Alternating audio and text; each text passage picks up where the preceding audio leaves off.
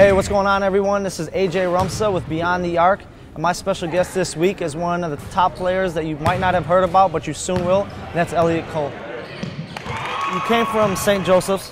Yes. You were there for 3 years. You just transferred. This is your first year here at Powerhouse. But what's something that you can tell that's different from St. Joe's and from a school like this? Like St. Joe's is like a higher ranked program. You know, it's different things you get. Like we have a weight room. I was always in the training room getting ankles taped and stretching. You know, and here it's like you gotta come to bring it. You come with what you have. Obviously, watching your game, you like up-tempo offense. You like to push the ball. Is that something that when you made your decision, you thought, hey, you know, I could probably do better in this up-tempo offense and be able to show what I can really do and bring on the basketball court? Yes, and I like the feel here. You know, it feels like a family here. I like it. And I like the way they embrace me. You know, there was no jealousy because I'm a humble person. I don't put myself above others. So I just fit right in. This year has been a huge year for you. People that might not have heard about you are really starting to learn about you and what type of player you are. Have you heard from any specific colleges, or is there any colleges on your mind that you would like to hear from?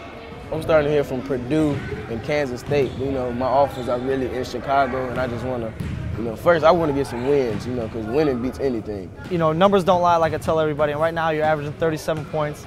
You just played Whitney Young, and you had 24 points, the #1 team in the state. I mean, it says a lot about your game. I don't really pay attention to scoring. I just do whatever it takes to win. If we win and I only have 10 points, that's totally fine with me. But if we win and I have 50 points, you know, I do whatever it takes to win.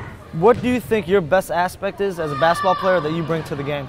Like I look to pass first more than I would shoot, but I can score the ball, so it's like I bring an all-around game. You know, I'm unselfish, right, but I know how to put the ball in the bucket when we need it. Is there one college or NBA player that you model your game after?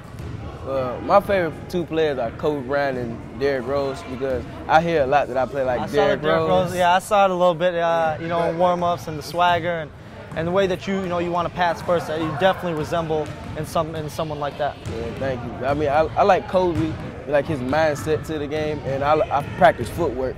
You know, because footwork is a different level. Because in high school, not many people have footwork. But on the next level, that's going to separate the good from the great. So that's what I'm aiming for, to be great. Being smaller, it's tough. You know, a lot of people overlook us. But what's one thing that you look for in a college that you would want to play in? What kind of system? I look for a school that like accepts me being small, because it's not about how big you are, it's how hard you play. Are you gonna give up on a play, or are you gonna hustle and jump out of bounds for a ball? And it's the tempo and the coaching staff and that family feel. Because I'm the baby of the family, so I have 4 sisters and my brother. So, you know, I'm used to being around a family feel, and that's what I get here at Powerhouse. So in college, that's what I'll be looking for. What's something that you want to see as the season goes along, or what's something that you think you can change that you haven't been doing that will help your team win? And I think more things I can do is crash the board and help big man out. I mean, I like putting up big numbers, but I shouldn't have to do that every night, you know, because that takes a toll. Like, I step out on the floor, and not to be cocky, but I feel like I'm the best player out there. I feel like I can do whatever I want to, and that's just my attitude. There will always be somebody at your game that's never heard of you. That would be the last time they ever see you play. So, you know, my coach always tells me your first impression can always be your last, and that's something I keep with me. All right, everyone, this was another edition of Beyond the Arc, and you just heard about one of the players that not too many people know about, but will start to know about, and that's Elliott Cole of Powerhouse. I appreciate you taking time out, telling us a little bit about yourself, and tune in to next week for another edition of Beyond the Arc. This is Rompza.